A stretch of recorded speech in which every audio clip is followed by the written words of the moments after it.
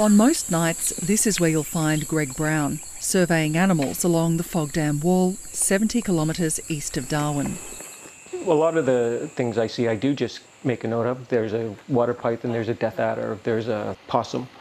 But the things that I study more in depth, the keelbacks and slaty-grey snakes, yeah, so if I see one, I have to dart after it. This is a slaty-grey snake. This one's a male, and it's unmarked.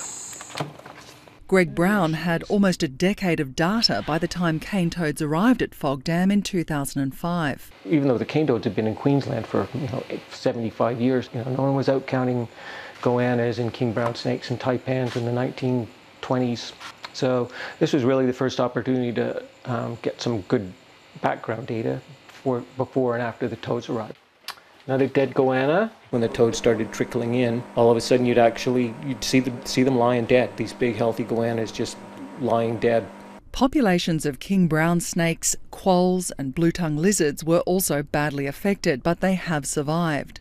There are winners and losers. The toads have affected the system, but they haven't driven anything to extinction. The survey is now showing up a much bigger threat to the system.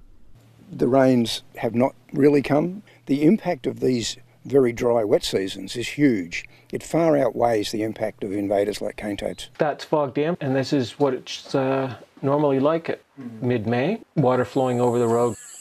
Funding to monitor the changes has dried up, but the work will go on. Because I'm here studying toads and parasites, I can come here at night and continue looking for snakes. A nightly routine that will continue for at least the next 5 years. Letitia Lemke, ABC News.